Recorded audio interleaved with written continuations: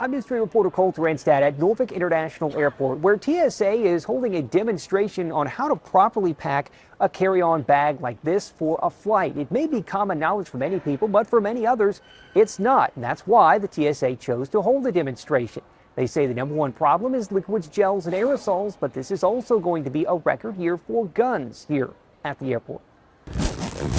Properly packing a carry-on bag starts with opening up the bag and making sure it's empty. A lot of times we have old bags that we just throw stuff in, and that things can be stuck in the bottom of the bag that we're not aware of. Madalou Michelle was flying for the first time Tuesday, but says she has a basic understanding of carry-on rules. Mostly just common knowledge, not to bring any metal objects that are absurd. Earl Davidson was also traveling Tuesday. He's only had a problem with carry-on items one time. I brought too much either cologne or something in the bottom. Yeah. And I was really perturbed that I had to throw it away. Liquids, gels, pastes, and aerosols can't be any more than 3.4 ounces and have to be in a quart-sized bag, but there are some exceptions.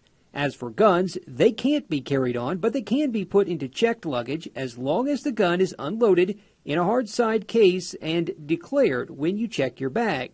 There had been 27 found in bags at the airport in 2023, which the TSA says is a record. What we hear all the time is, I didn't know it was in my bag.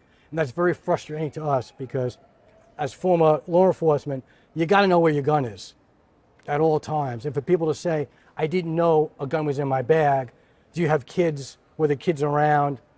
So that excuse is very disturbing. TSA believes there are more guns being found because more people are flying and because people are becoming complacent. We move further away from 9/11. We have more incidents on aircraft. We have more incidents at checkpoint with passengers getting upset. I think that's part of it. I'm just going. I'm going to get an airplane, not let me think about what I'm going to do. Getting caught with a gun could mean a civil fine of up to $15,000 as well as criminal charges. For more information about how to properly pack a carry-on bag, check out this story on our website, WTKR.com. In Norfolk, Colter Enstad, News 3.